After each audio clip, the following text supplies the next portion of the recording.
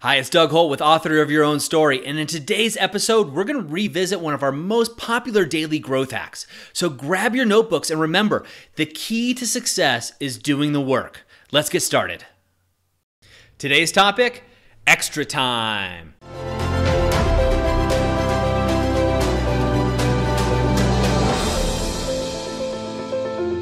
Hi, I'm Doug Holt with Author of Your Own Story, and this is your daily growth hack, where each day we bring you tips, tricks, and insights to help you up-level your life so you can become the author of your own story in what we call the 5 to Thrive. That's mind, body, soul, relationships, and business. Now, what do I mean by extra time? I know you're thinking like, Doug, we all have 24 hours in a day. Nobody has extra time, and that's totally true.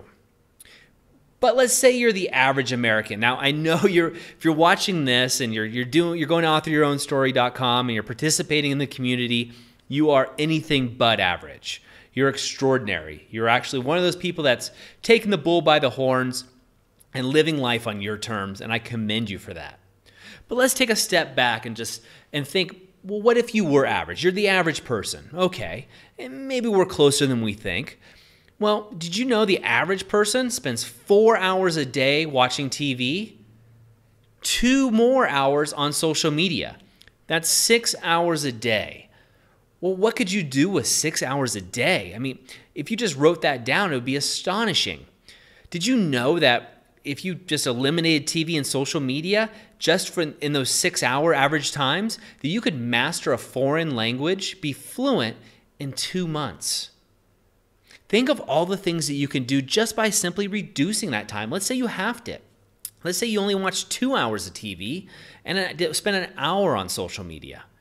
That frees up 3 hours a day of your time to pursue your goals, your passion. Start a new business. Really connect with the people that you love. Look at those people that are in your life and spend time with them. Look at your goals. What do you want to learn? Is it a foreign language? Do you want to learn to surf, snowboard? Do you want to travel more? Do you want to start a new business? What I'd love you to do is take out your journal or your notebook and write down those things you do in a day. Now, everybody that I've coached says, Doug, I don't watch TV. I'm not on social media that much. Well, come to find out they are a lot more than they think. There's lots of good applications out there that can monitor your time on your computer. I use one to track my time to see what I'm on, what websites I'm spending too much time on, how much I'm on Facebook or YouTube or any other websites, reading journals or newspapers or etc. online, as well as in my mobile device, my cell phone. Really trying to see where I'm at and tracking my time. There's also just journaling, writing down what you're doing. You would be shocked to know how much time are you spending in the car? And while you're in the car, are you listening to something that's feeding your brain, or are you listening to bubblegum, music, pop music, or country, or whatever it is that you enjoy? That's fine, but do it with intent. Listen to music because you love it, but don't listen to it just to drown out the other sounds. Try silence. Try a driving meditation, so to speak. Or listen to something like the Daily Growth Hacks that's going to help you up-level your life.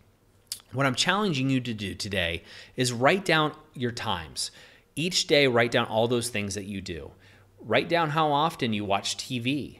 Watch the people around you. If you're married with your spouse, don't try to change this habit just yet. Just record it and just be aware.